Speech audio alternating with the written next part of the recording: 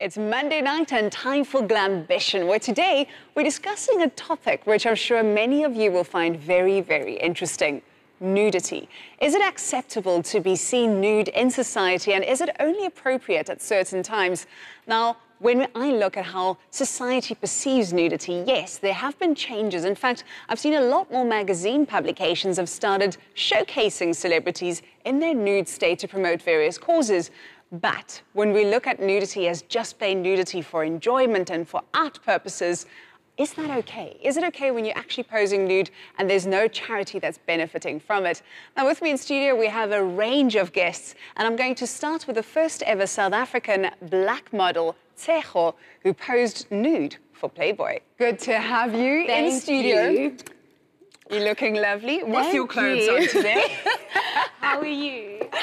Very, very well. Tell me, for you, being the first ever black South African model on the cover of Playboy, beautiful pictorial, I'll be honest, I got the magazine and I was like, this girl's hot.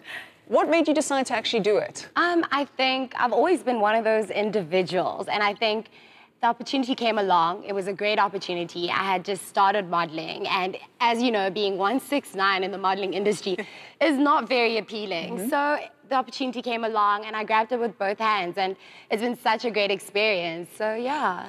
You don't think that posing nude creates a wrong perception of women in society? Because some people actually say if you're posing nude, you're inviting guys to actually look and draw and have bad thoughts. I don't think so. I think at the end of the day, there's more to me than just posing nude. You know, I think once you get to know me and you know my personality, and not only that, the work that I've done after Playboy. So I think, no, it doesn't. And as well, I think if you believe in what you do, go ahead and do it. Not everyone's going to agree with what you do. Now, I read also in your biography that you went to castings for 6 months and you didn't get a single job. Yes. You posed for Playboy and then became the face of a big national department store. Exactly. It's opened up so many doors, you know, and from that came a lot more work. I've done emceeing work, presenting, and as you said, for the national campaign that I did, shooting my first ever TV ad. That's been amazing, and I love what I do, and I can't wait to grow even more in this industry.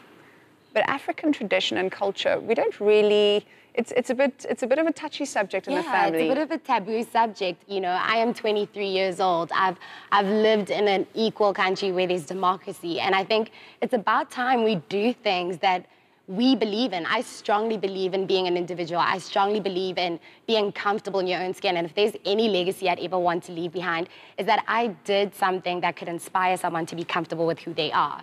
Well, we're speaking to Jo, of course, the first ever South African black model to pose on the cover of Playboy, but we actually went on set to see what really happens when one shoots gorgeous women naked.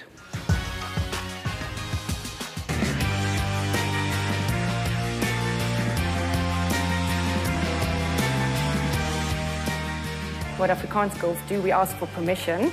My dad said absolutely not, got up, got out of the room, and I whispered to my mom, hey, do you think it's okay? And that's when she said, I might be 40, but if they take 40-year-olds, I'm also going. Go, you're only young once. And I took my mom's advice, and I guess the rest is history. Oh, it's been fantastic. She's got a really dynamic body language, and she's very exciting to shoot. And she's fiery, and she's gorgeous, and she's very feminine. It's a major honor for me, not just to have a tiny little photo in there, but an actual cover. That's amazing. This shoot was based on the self-portrait phase, which is really big right now. So on the cover, we've got Yolandi on a sort of shot from above, creased white sheets, and it looks as if somebody's standing above her, taking pictures of her, of Polaroids, and just dropping them down onto her. And that's actually what's covering her. I think it adds a different perspective to be a female photographer. Naturally, I think that female models can respond and relax more in a shoot with me.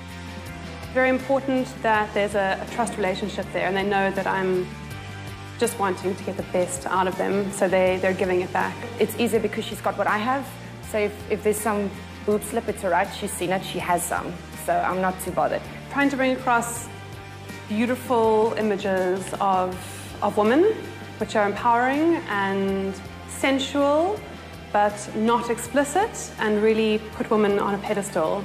I find it empowering to pose topless or naked, and being that comfortable with your body and allowing somebody in a whole team, like a room full of people, to watch you and you continue doing your thing, I find that empowering regardless of who it's for.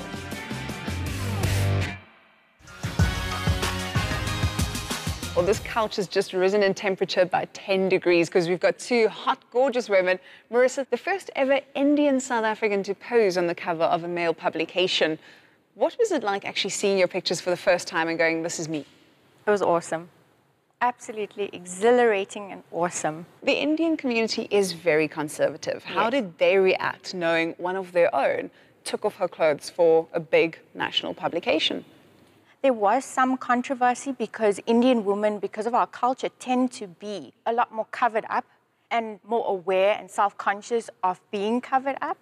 So I'm hoping that me posing for Playboy has caused controversy. Well, it certainly did. Yes, negative or positive, but it's still publicity. I think to add on to that, being the first of any race is just, it's such an awesome legacy to leave behind. I mean, it'll never be taken away from you to be, she was the first Indian girl to be on a cover of a magazine, you know, so I think it's just such an awesome honor. Your entire family, Yes. how did they react? They were very supportive. But first and foremost, my life partner was my cheerleader, and that's what helped me to be so comfortable on set. How did you feel when you saw the first images and you went, okay, this is what I created? It's like, is that me? Wow, is that me? When you're posing in front of the cameras, you're not looking at yourself being nude. So that's what probably makes it the most comfortable thing to do. Because as a woman, we all have insecurities about our bodies, as do I. I look at the two of you, there's no insecurities that could possibly exist They are. here. They are, yes. They are. There are many I think you're never, insecurities. as a woman, you're never completely satisfied with what you have. Smaller women wish they were bigger. Bigger women wish they were smaller, you know. There's always something you want to change, but it's getting to that point where you're comfortable in your own skin. You mentioned that you want to go into academia or you want to study a bit more. You also want your career in media, etc. Do you think that posing nude for a magazine might also take away some of your chances at some things? I haven't felt any hindrances since I've posed for Playboy. In fact, here I am sitting today and sharing my story with the world. And this is a platform for us to reach out to other women and say to them, be proud of yourself. Be proud of your bodies. It's beautiful. You know, a woman can create life. So be proud of what you have. You also actually posed nude for a particular reason. You mentioned that you use this opportunity to raise the profile of something that's very close to your heart. I was told that I have lupus 2 years ago. It was frightening, and I didn't know much about the illness, and now I do. After lots of delving into it and studying it via the internet mostly, because there's not much awareness about lupus. We do know that there's no cure, but there's treatment for it. And you can live a long, healthy life having lupus. But you could also be one of 3 people that passes away from kidney failure. Me doing the Playboy cover was a goal that I'd set for myself, because at that stage, I was very ill. And getting myself fit and training and eating right and being healthy was something that I had to do. And using Playboy and reaching that goal of being on the cover of Playboy really helped me to achieve that goal. Well, ladies, thank you so much for your very inspirational stories. Stick around. After the break, we'll be exploring more issues about being naked, nudity, how society perceives it, but also how the people who actually do it feel.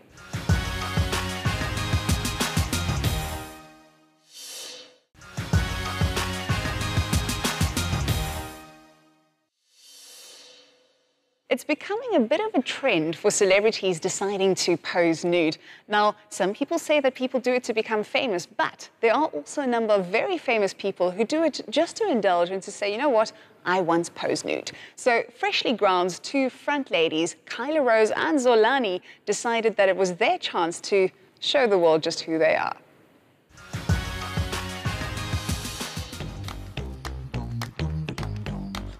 A saw it as quite a cool opportunity. I just recently gone through this process of kind of getting strong, healthy, and I thought it would be a cool time to showcase that I was feeling good about my body, you know, and I'm quite happy with it. I was quite nervous. I have a scar. I was burnt as a child. So for me, being naked, it's not something that I'm that comfortable with, especially like to an audience that I can't see and I don't know who they are. But the shoot itself was such a great experience. The photographer was amazing. She just made the whole thing so easy. Ultimately, it turned out really well and I'm really happy with it. It was a very honest reflection of that whole afternoon with that photographer. She just kept it fun and she kept it light and made me laugh. And I don't know if I can, I'll tell you, but she got naked herself. I don't know if she did this with you, but she took she took off her top, you know, and we like kind of exchanged boobs, and so it was cool. She made it like really like relaxed. So yeah, I thought the photograph really reflected that session. My fiance, I don't even know if he knows that I did the shoot. I know what he would say is that if I'm happy to do it, then I must just go for it. I think my dad called me and he said to me, "I believe you're naked in a magazine." Where can I get it? I heard you're naked. Do you think if I walk into the Pick and Pay I'll be able to buy it? I think what gives anybody a beauty about themselves is a sincerity and a kind of, a self-love, that if somebody carries themselves with that sincerity and love, it comes across. I have to agree. I mean, I think that's quite a cool answer. I don't know if there is something, maybe there is something quintessentially African. I mean, that's another debate. I mean, am I an African? Exactly. I mean, like, obviously, Kyla's an African, and everybody who's grown up in Africa for me is an African, but we don't look the same. Is it a thing of looks? What is African beauty? Is there such a thing? Is it not just a human beauty? I don't know. Maybe if it has to be African beauty, then I would say that the strength of a family or the strength of a unit, and that, for me in itself, that strength, that self-confidence is something that's beautiful, that translates in African women. The very gorgeous Zolani and Kyla Rose taking their clothing off, and not for a particular reason though, they just wanted to do it because they wanted to feel sexy. What do you think about that? Because sometimes people do think that you have to pose nude to attain a level of fame, and here you've got two very famous women just deciding, I want to be naked. I think it's awesome what they did. I think it's such a great inspiration for young girls out there to be like, here's two very famous ladies who pose nude, and I think it's just so awesome because you don't need a reason to pose nude, and who wouldn't want awesome pictures of themselves at the greatest shape they've probably been in a while? So I think capture that, it's beautiful. And I think a lot of women actually have some secret photos of themselves somewhere. Would you pose nude, Jo-Ann? Being our South African celebrity, would you pose nude? Marissa, I'm sitting, this is my show. Yes, you can't ask me such intense taking over Glambition. But it's no, I'll go there.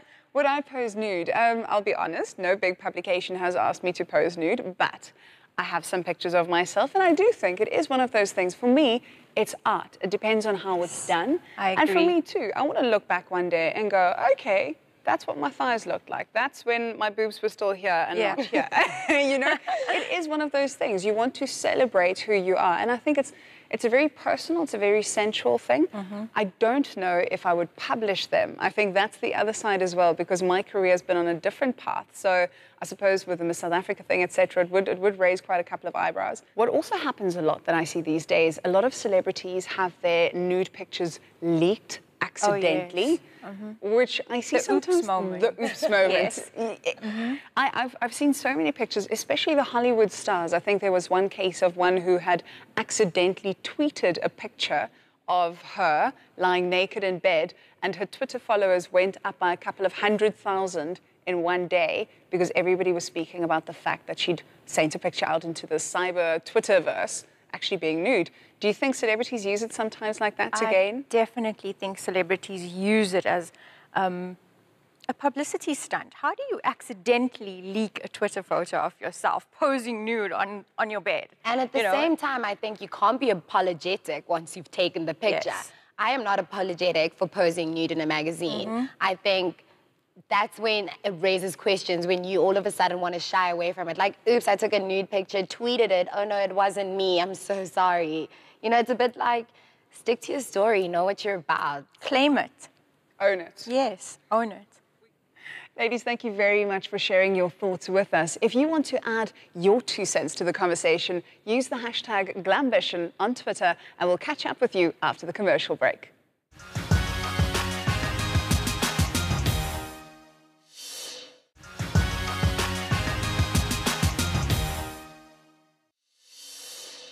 Every year, Marie-Claire asks celebrities to take their clothes off for a number of charities. Now, this year, the proceeds go to the Organ Donor Foundation.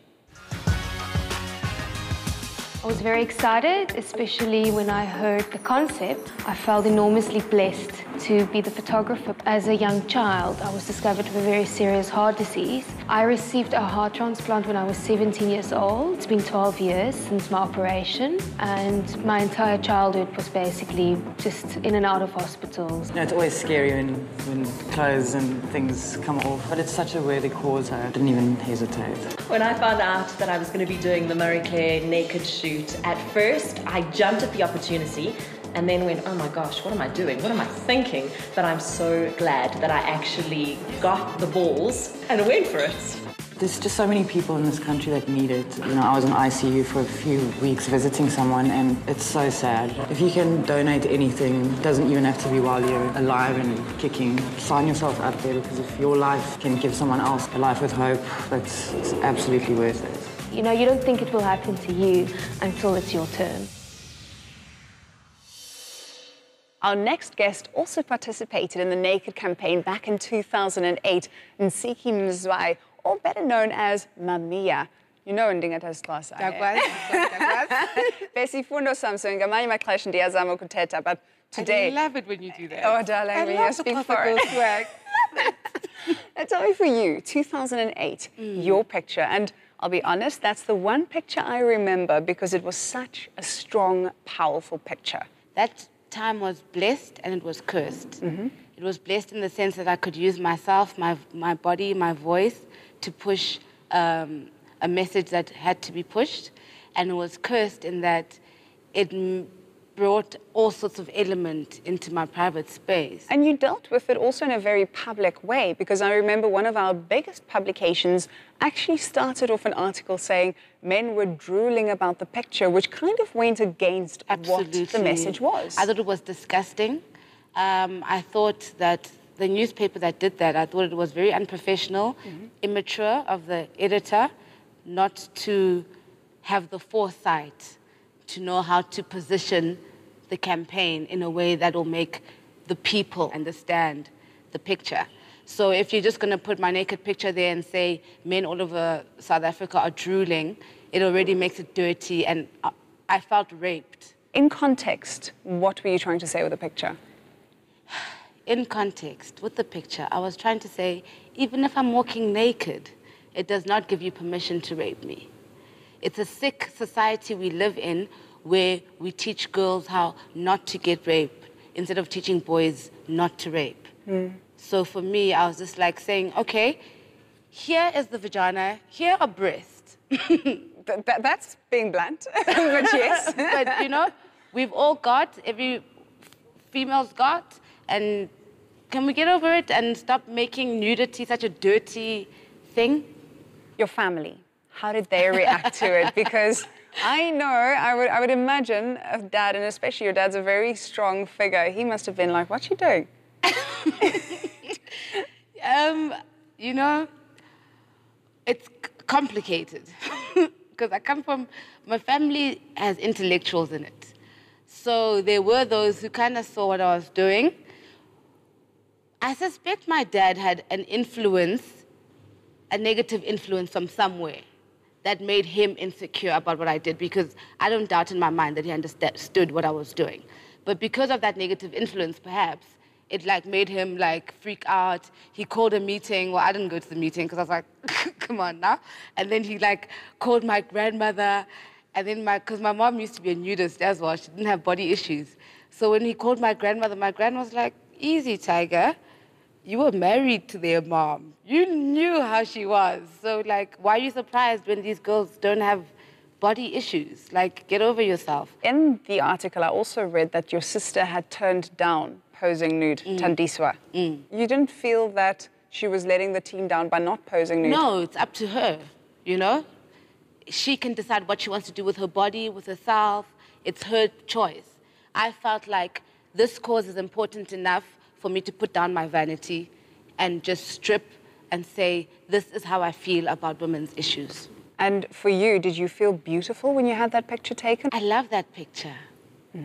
I love that picture. I wish someone would make a graffiti image of that picture. I think it says a lot, and I think it speaks for a lot of women. And taking myself away from being Ziggy and being the girl in the picture, I think it's nice seeing a big booty girl owning her body. But now in Africa, and you're a woman who is very, very opinionated also on being African. Is it part of our African identity to be nude? In Africa, before the West came, we used to walk around half naked. In fact, completely naked. We didn't have body issues. We didn't sexualize our bodies. They were just bodies.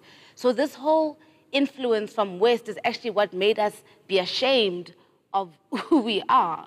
So if you're going to tell me that nudity is un-African, I'd tell you that you must go do your research and see that Africans before the West came were in their little skins, and little 12-year-old girls could walk around naked without their uncles looking at them in a dirty way.